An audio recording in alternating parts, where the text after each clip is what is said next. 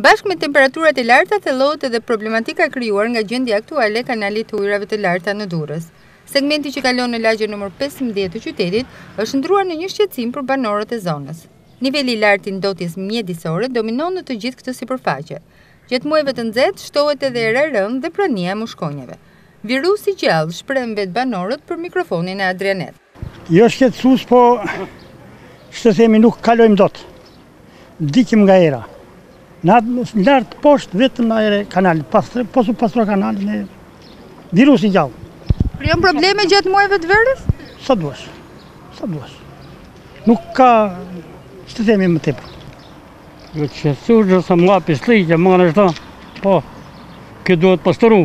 Krijon probleme gjatë verës? Po krijon se gjithë ujën e zezë gjithë kanalet këtu bi.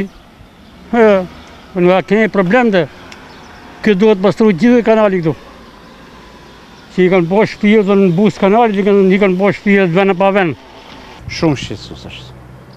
Tepër shqetësues. Herë e keqe, mbetërinë e madhe. Nuk është pastruar shumë pak sipërfaqësor, nuk thellohet, kjo është domosdoshmë në tërvëllot si ç'bëj i plazhit. Krijon shumë shqetësim. Keqe ka, çfarë them, shtëpitë kanë shumë afër, i pa rregulluar. Gjatë muajve të verës shtohet shqetësim? Po shtohet, ka erë shumë të rëndë. Rehabilitimi i këtij kanali është lënë arrest nga autoriteti vendor, ndërsa vetë banorët shprehen se pastrimi i fundit i tij daton 2 vite më parë. Është pastruar këto 2 vjet para, tani se di. Ato pastrojnë, nuk e di. Një vatur epidemike dhe infektive në qytetin e Durrësit.